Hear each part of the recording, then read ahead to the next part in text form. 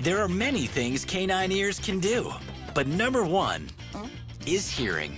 Dogs hear 4 times as well as humans, with a range of frequencies twice as large. Even the tiny ones hear better than us, sometimes way better. So when your house is in danger, your best defense may just be a mere 6 inches tall.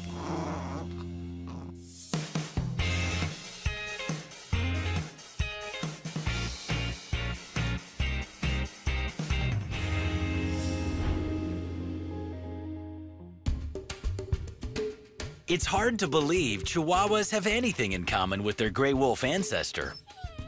But actually, they have at least 2. They're prick-shaped ears. It is a cone shape. There's a lot of surface area, and it concentrates the sound, sends it straight down to their eardrum. Chihuahuas likely originated over 1,000 years ago. And to this day, their sense of hearing is one of the best of any breed. Because Chihuahuas are such a small breed, it makes them vulnerable to attack and to predators. So their hearing really is self-defense. They can hear a threat coming long before it gets to them, gives them a chance to escape.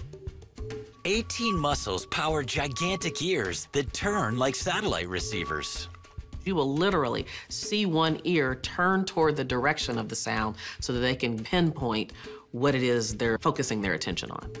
When something doesn't sound right, they will let you know. Chihuahuas are your sort of classic guard alert dog, and they will bark at the first sign of danger. So they will bark incessantly.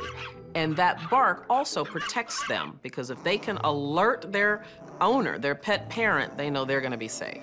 So these incredible ears are just like radar to pick up sound. You don't need an alarm system in your house if you have a Chihuahua.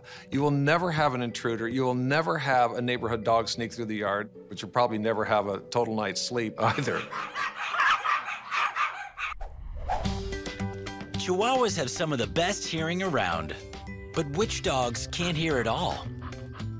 On their birthday, all of them. Puppies come out of the womb without the sense of hearing. Their ear canals are actually kind of swollen shut.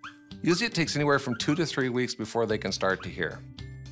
Dogs have a short gestation period, just 2 months, which means some body parts need to mature after birth.